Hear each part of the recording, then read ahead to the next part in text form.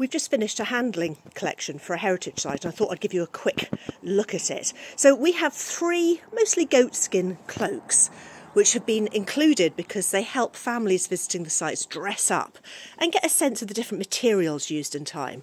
We've got necklaces in bone and animal teeth, in shale and amber. There's some nice little canine teeth here.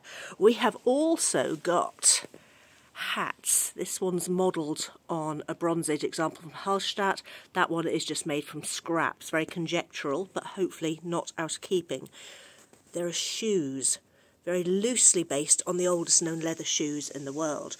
We have got Beaker period hair ornaments modelled on the Amesbury Archer. Braided belts in flax, a very important material in the Neolithic, based in this case on the White Horse Hill cyst bracelet.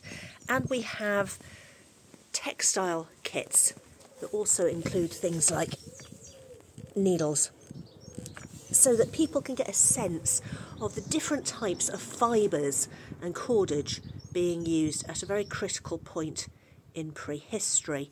That is all about to get packed up, ready to go to its new home.